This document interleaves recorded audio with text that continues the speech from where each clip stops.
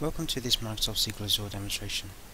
Today we're going to create a SQL Azure database server, then review some firewall settings, create a SQL Azure database, and then connect and manage SQL Azure.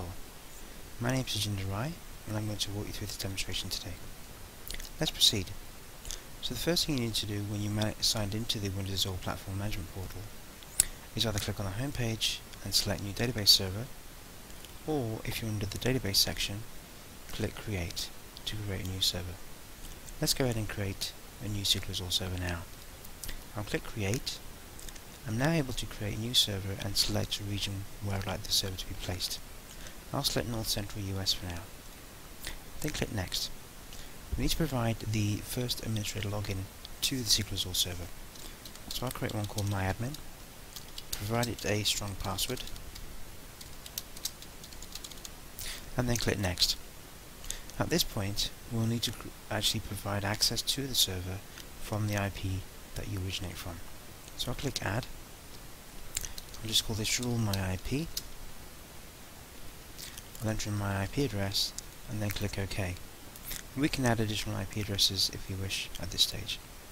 If this database server is going to be used by other Azure services within your subscription, we'll need to select the option of Allow other Windows Azure services to access this server. In my case, I'll just click Finish for now to create the server. Our server has been created, and when we select the server, we have the server home page. We're aware that the server is in the region of North Central US, and the administrator login is MyAdmin. This is where we can manage additional file rules, and I can add additional ones here. I can provide a rule name and provide a range of IP addresses. And we can then also go ahead and still select the option of allow other Windows Azure services to access this server. Now let's go ahead and create a Windows Azure database.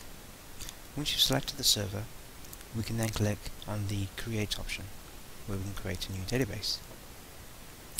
There's two different editions of the types of database that you can create. One is Web, and the second is Business.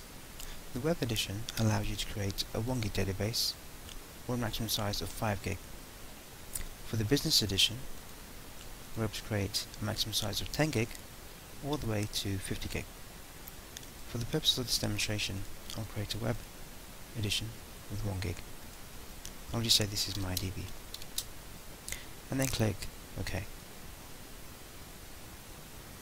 The database has been created, and it provides some information in terms of the maximum size and the current size that's been allocated. At this point, let's go ahead and actually manage our SQL Azure server. I'll click Manage, and it should allow my IP access to this. And the database I selected was my DB. I can also select a master if I wish. Let's log in and click Connect.